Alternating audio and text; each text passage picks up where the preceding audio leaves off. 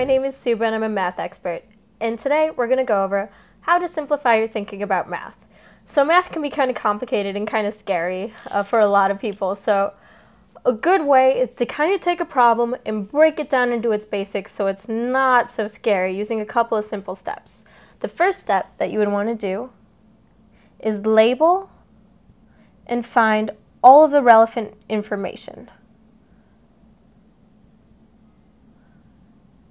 Now, finding the relevant information also entails being able to know what the problem is looking for. So make sure you understand what the problem is asking, go over it, circle all the important information. So if they said a plane was flying at 22 miles per hour and the sky was clear, you don't need to know that the sky was clear, you just need that number. So helping to simplify those problems is really going to help you focus in.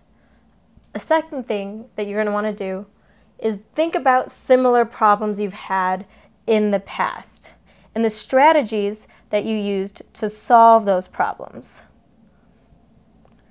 So what formulas did you use? Did you use the Pythagorean theorem? Did you break it down into a picture? How did you solve this the last time? What have you seen that's similar to this?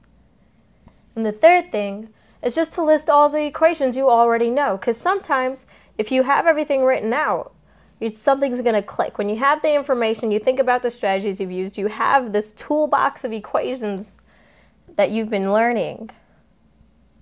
It helps to just have all of that in front of you, and suddenly the problem won't be so complicated. So that's a way to simplify your thinking about math. My name is Subhah, and thank you for taking an interest in math.